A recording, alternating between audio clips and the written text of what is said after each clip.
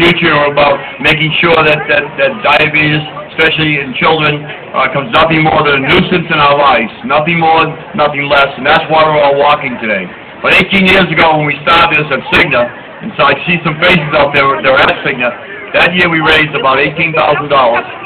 We had about 110 walkers, and we stayed with it, and because of the great directions of people like Mary Ann, Kevin's been here all the time, you've made this happen. I have three of my granddaughters up here. I have 6 grandchildren, 5 girls, so please don't tell me I don't love girls. I have 5 sisters, too, so you please, give me a break.